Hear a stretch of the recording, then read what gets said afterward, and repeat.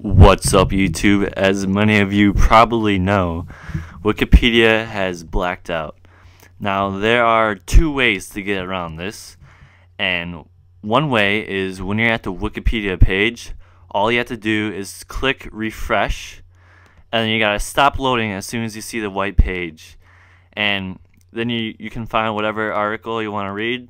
Like, let's say I want to type in music in the search bar. I hit enter, and this thing's gonna load again, and what you have to do is refresh it and then cancel the loading, and then you can read what you want.